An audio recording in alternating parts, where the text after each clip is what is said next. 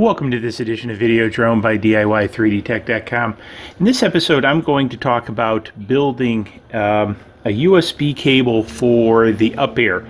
So what you see over here, this little bit of a mess, is actually the electronic guts of an UPair One version 2. Now, one of the things I've come to discover is that in the newer versions of the UPair, they've switched from an APM board to a PX4 board. And if you take a look at that PX4 board, and I think I'll do a little bit of an overlay somewhere up here, one of the things you'll see is that it does have a USB port on it, but this guy doesn't. However, if you look at the pinouts, it's very similar to this board.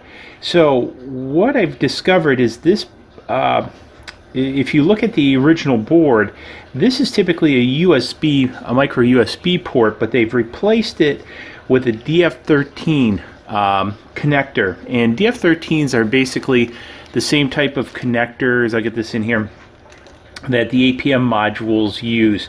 And so what I did is I took my multimeter here, and it's a little bit off the thing, it's an oldie but a goodie, and I tested the voltages, and they matched out with what it would have been, or should be, I should say, for a USB port. So what I did is I connected this up. I went and got some of these USB A's. I believe these are males, and so they actually plug in, and it allows you to create your own USB cable. You could also do this with a USB cable and strip it off.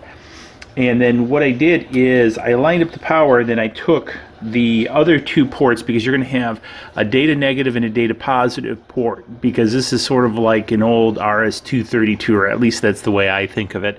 And so you have a negative going and a positive going signal line, and those match up. So, and I'll try to do a little bit better version of this, but what I matched it up is actually, you need to turn it this way in reference to the way the board is sitting, but in reference to how it's laid out. So you have +5, you have data negative, you have data positive, and you have ground. So what these translate to in the colors of a USB A is red, white, green, and ground or black here. Now for the pinouts facing down, you have 1, 2, 3, and 4, and sort of flip it over, you reverse that. So long story short, I'll see if I can't zoom in, but you see over here my connector starts with a red here.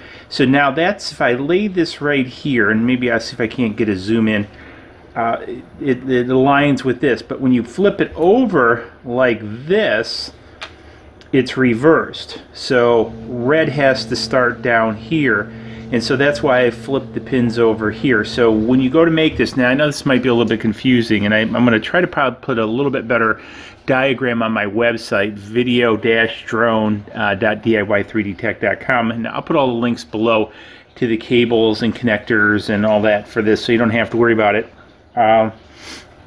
Because I don't want it to be that confusing, because it does get a little confusing flipping this over. So that's why I want to do the video, and I want to get this, make sure I get this in frame. So if you get these, you know, you think of it this way. When you go to solder it, just flip it over and think of it in a reverse sense here. So that's why I kind of want to get the video, so you can go back to this video and reference it. And again, I'll zoom up on this piece. But anyways, I've got it connected right now to Mission Planner.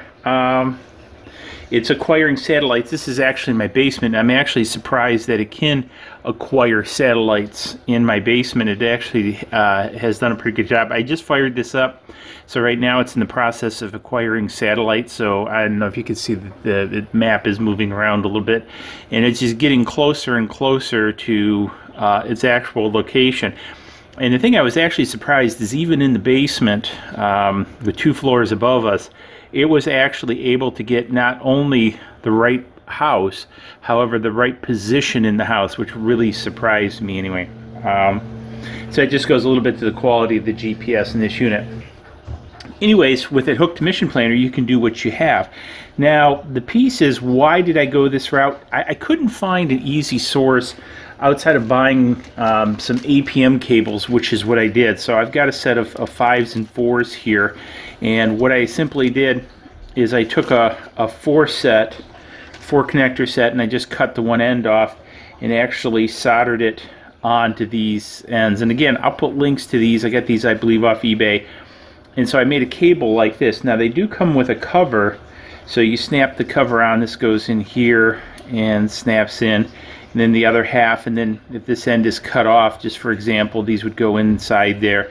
I put a little piece of heat shrink tubing because I'll make that for the strain relief going into the USB-A. And so that'll work out pretty good, because what I want to do is this will be tucked up inside the UPair, and then what I'll use is a USB extender cable to reach up in there, so I don't have to have a lot of cable. Very lightweight, very effective, and then I can, you know, program it in the field or what have you using Mission Planner. So those out there that, you know, opened it up and like I did, found a little bit of horror, there's no USB connector in it. There actually is, and this is how you go about it. Now, the new one, I'm not sure about it. I don't have one, so I can't really tell you, the one that's now app-driven. But I'm assuming it's probably going to be pretty much the same as this. Now, I have spoken with UPair. They have changed the control board somewhat, so I don't know if it's still the same control board, but I'm going to bet you probably dollars to donuts that it's still going to have some sort of USB connector.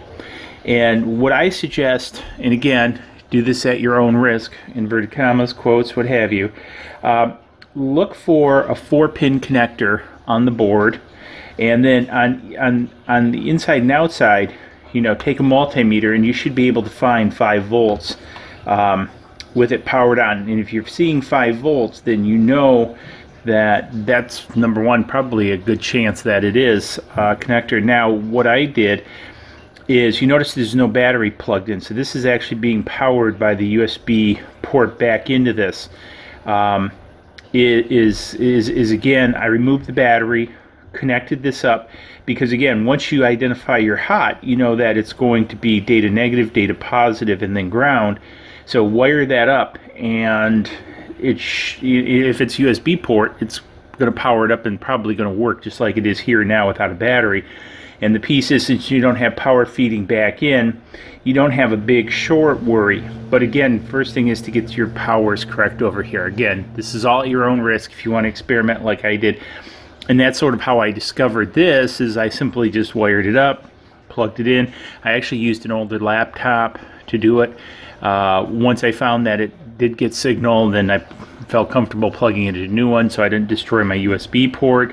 You know, so there is some risk to this discovery process, but so far with this one, again, this is pretty much the case.